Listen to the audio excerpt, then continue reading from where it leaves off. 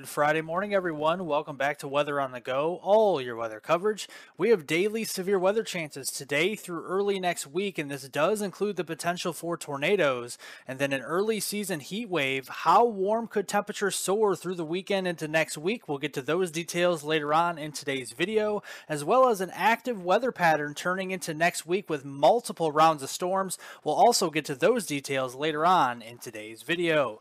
But looking back to yesterday, it was an active day not only across the southern plains, but also back into the Intermountain West, where we had multiple wind reports. We had 24 wind reports with 10 hail reports yesterday, and actually, we did have 3 tornado reports, with one of those being across western Kansas and then out here into California as well on your Thursday, for a total of 37 severe weather reports across the country yesterday. But as we go through today, another active jet stream is going to be pushing across the United States, and as a result, we have another day of severe weather in 3 separate areas here. We have a slight risk for severe storms up into west central Nebraska. We have another slight risk down here into the Dallas-Fort Worth area, down toward the San Angelo, Texas region.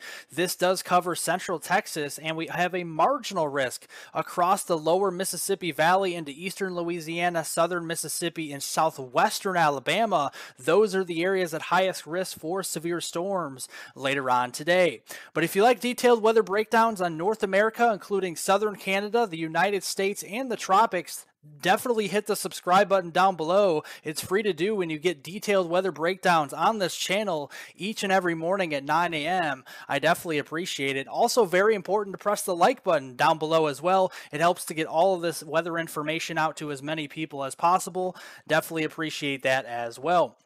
But like I said, we have the severe weather threat across the country here in a couple different areas. We have significant hail possible across west central Nebraska today. This definitely does include golf ball size hail or larger. And we also have another significant hail zone down here toward the Dallas-Fort Worth area, getting back down into San Angelo, Texas, where we do have the potential again for golf ball size hailstones or larger. And then we have potentially up to quarter size hail possible across eastern Louisiana, southern Mississippi, into southwestern Alabama later on today. We do have a 2% shading of tornadoes in all 3 of those zones across the Great Plains here, especially up there into Nebraska, getting down into central Texas, and again across the lower Mississippi Delta region. We definitely have to be on high alert for the potential of an isolated tornado or two going through your Friday. So starting off at the noontime frame, we got some widely scattered showers and storms, probably not that big of a deal through the noontime frame. But as we get to peak daytime heating late this afternoon, early this evening, we'll fire up some showers and storms up here into west central Nebraska. These could be the big hailers producing those golf ball size hailstones or larger. A couple storms over here into Iowa, those could be getting a little feistier as well with some hail, probably sub-severe hail, probably under quarter size. And then we got to watch for some of these storms across the southern plains and the lower Mississippi Valley going through this evening. That continues into the overnight hours, but I do think the northernmost areas up here into South Dakota, Nebraska, and Iowa will probably be more favored for the overnight thunderstorm activity, as we have more of the instability surging to the north with an active jet stream, keeping the storms organized later into the evening hours, and then that continues into the 6 a.m. time frame on your Saturday, with off and on showers and storms up here across portions of the Midwest into the southwestern Great Lakes region. And you do see the total rainfall accumulation will be highest up here across portions of the northern plains into the upper Midwest. We could be seeing up to an inch, maybe 2 inches of rain, especially across Nebraska, portions there of Iowa, getting up into southeastern Minnesota and northern Wisconsin, just going through your Saturday morning time frame. But another zone down here in the lower Mississippi Valley, especially into southern Mississippi here, where we could be talking about over an inch of rain as well going through your Saturday morning. But going through this weekend, it's all about the heat. We have an early season heat wave brewing across the middle of the country, rising heights in an upper level ridge that does spike all the way into southern Canada as we go into Sunday, May 7th. And you do see, as a response, temperatures will be rising into the low to mid 90s on Saturday across a majority of the Great Plains here.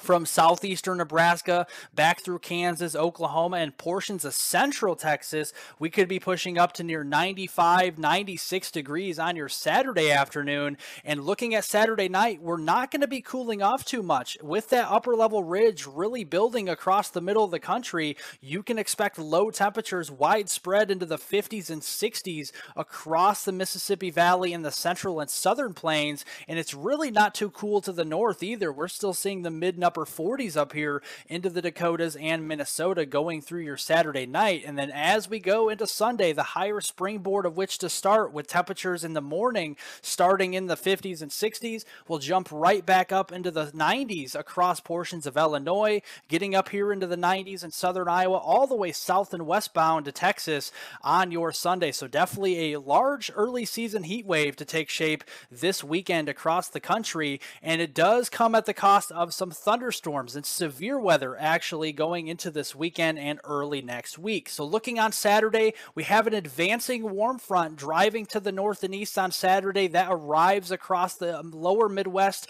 into the western Ohio Valley on Sunday, and right along that boundary, that will be the focal point for lift for thunderstorms going into later on this weekend. In fact, look at the instability reservoir going through Saturday. We have extreme instability in the purple shade of colors. That's at least 4,000 joules per kilogram of instability on Saturday. And there's no surprise that the Storm Prediction Center has already hoisted a level 2 of 5, a slight risk for severe storms where the better instability and shear overlap up across western Illinois, southeastern Iowa, into portions of Missouri here. So definitely watching that, but also along that dry line, we're going to be watching the potential for some stronger storms down here with the marginal risk across Oklahoma, northwest Arkansas, getting into central Texas going through your Saturday. This does include the threat for tornadoes. We have a 5% shading of tornadoes on Saturday across western Illinois, getting into northeastern Missouri. So definitely something to keep an eye on. We also have a 2% shading of tornadoes down across southeastern Oklahoma into central Texas as we go through Saturday afternoon and evening. So timing this out, the noon time frame on Saturday, there will be a cap on the atmosphere, which means it's a shallow warm layer aloft, preventing a lot of these thunderstorms from exploding into the afternoon. But by the time we get toward the dinner time frame, 6 o'clock p.m. on your Saturday, we are exploding the atmosphere up with some supercells down here into portions of central Texas. These will likely be producing some very large hail and possibly even some downburst wind gusts over 60 miles per hour. But we also will have to monitor the potential for tornadoes across central Texas by 6 o'clock, and then some spotty showers and storms along that warm front farther to the north through the late evening hours toward the midnight time frame on Sunday, and then going into your Sunday morning as you're waking up for any errands you have to run or going to church services. Just be watching out for showers and storms across the Mississippi Valley here. A couple of those storms could be producing some hail and some gusty winds turning in toward your Sunday morning. Then as we go into Sunday, we do this all over again. So right underneath that ridge, we have the warmer temperatures, dew points will be rising, and therefore another chance for severe storms with a level 2 of 5 in the yellow area. This is a slight risk up across Iowa and northern portions of Missouri, with that marginal risk again down here through portions of eastern Kansas, central Oklahoma into central Texas on your Sunday. We also have a marginal risk up into southern lower Michigan, northeastern Indiana, into portions of Ohio as we go into Sunday as well. And look at Sunday's instability. You can see these purples and pinks showing up, especially into Missouri. That's up to 5,000 joules per kilogram instability. That is almost off the charts energy here going into Sunday, and we do have to watch the potential farther to the north. Remember how I told you guys how the instability and the wind shear will be strongest overlapping across the lower Midwest and the Ohio Valley? Well, we're watching near the warm front. We have a couple storms firing up into northwest Iowa there as we get to 1 o'clock in the afternoon on Sunday. And watch these storms as they push into northwestern Illinois, southwestern Wisconsin. By the evening hours, a couple supercells with hail and damaging winds will be possible. But then as we go after dark and toward the late evening hours and overnight, we're going to be developing what we call an MCS or a mesoscale convective system, these are more likely to produce very heavy and torrential rain, frequent lightning, and also taking advantage of all that energy, producing some damaging winds, large hail out here into the 1 a.m. time frame, well after dark, into your Monday morning, and that continues to propagate to the east-southeast across the Ohio Valley and the Illinois River Valley through your 7 a.m. time frame on Monday. But going through that time frame, so from now through Monday, we're going to be adding up some more rainfall, so especially into the Ohio Valley, the Tennessee Valley, places that didn't see too much rain over the weekend. Well, getting into your Monday morning, we likely will be seeing over an inch of rain across many of these areas, and we'll be adding up into the totals into the upper Midwest with an additional half inch to up to an inch of rain, especially if you get under some of those thunderstorms into early next week. And speaking of next week, that ridge will be sticking around, so the heat will be sticking around through much of next week from Wednesday, May 10th through at least that Mother's Day time frame on Sunday, May 14th. And you notice how you don't see much blue on the map besides down here into Southern California and portions of Arizona. That's where the troughs will be and the below normal temperatures, but that means the heat will be on into next week. So starting on Wednesday, that upper level ridge spikes all the way up into Canada. We have a trough out here across the western United States on Wednesday, but that will be quickly eaten up by that ridge late next week on Friday. And look up here into portions of southern Alaska. We have a very strong trough developing late next week. That'll only encourage the ridge downstream to strengthen as we get closer towards the Mother's Day weekend time frame. So that means downstream from that trough, we're going to see some very warm and well above average temperatures getting in toward that Mother's Day weekend time frame. But it also does mean we're going to see well above average precipitation across especially the Great Plains, and in particular Oklahoma and Texas will be well above average going through that Wednesday, May 10th through the Sunday, May 14th timeframe on Mother's Day,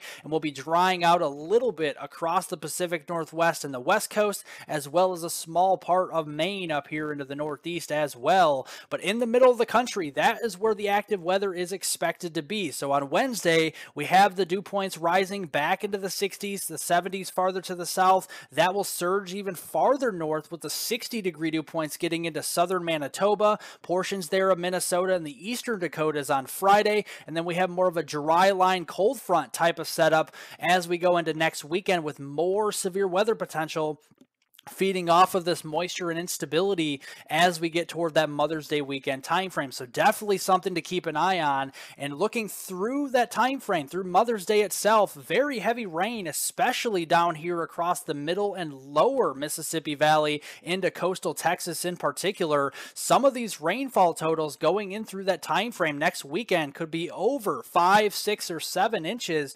especially if you did live down here into Corpus Christi, Houston, Galveston, up here to Lake Charles, or even portions of Shreveport. Something to watch down here going through next weekend. And then on up across the Ohio and Tennessee River valleys, these rainfall amounts could be pushing 2 to 4 inches during that time frame. So definitely a good drink of water with these storms, with repeated rounds of storms going through that Mother's Day weekend time frame. Well, if you guys want to follow me for additional weather forecast updates on Twitter, make sure to hit the description down below and follow me on Twitter at hweather420. I definitely appreciate it. Also, remember to like the video down below, give it a thumbs up, leave any comments, questions, and concerns below. I'll get to those later on today. Subscribe to the YouTube channel if you're new, and hit the notification bell to get all of my daily weather forecast updates on this channel. Have a great Friday, everybody, a great weekend, and I will see you all in the next video.